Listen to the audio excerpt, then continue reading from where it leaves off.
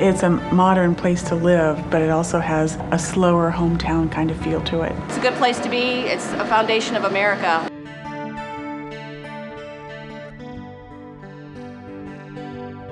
We're just one big neighborhood of 34,000 people. When you have a place that people want to live and are attracted to, it's a great environment for business to succeed, and I think there are a lot of people that are really drawn to that. Over the last 15 years, we've seen Grove City grow tremendously, both in the number of businesses as well as in the number of services. The city's made a priority for business growth and the community growth. At the same time, it's still very easy to do business here, and the city administration is extremely responsive. The support services are great. The police department's always responsive.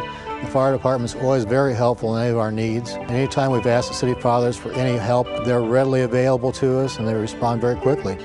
If a company wants to build a new building or buy an existing building, we have been known to turn the full process to 120 days. When a company asks me about doing business in Grove City, I encourage them to meet with the city officials because you instantly get a feel of the pro-business environment, the lack of red tape, and their ability to get things done in a timely manner. Grove City is probably one of the most diversified suburbs in all of Franklin County, and that is very, very attractive to future employers because they don't have to go out and recruit people all over the Midwest. The labor pool in Grove City provides a wide range of workers, both skilled and unskilled, middle management, senior management, and people that are ready to work. It's right on the outer belt. It's also close to I-70 and I-71, as well as downtown and the airport, making it attractive for all different types of business. Most businesses would be a good fit, but I really think retailers are a great fit for Grove City. Manufacturing, warehousing, it's a great environment for business to be successful.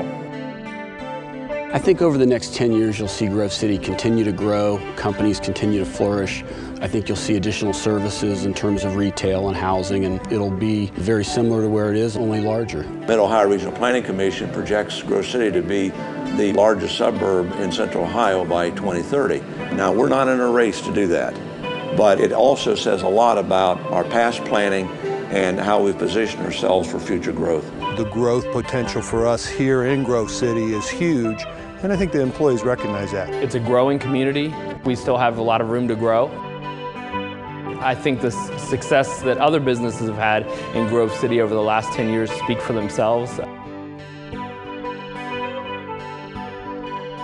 I think that there is great opportunities for business to be in Grove City. And because we've been here and been successful, I think it would be something that I'd like to see other people experience. You know, Grove City started as a farming community many years ago. Today, we grow business.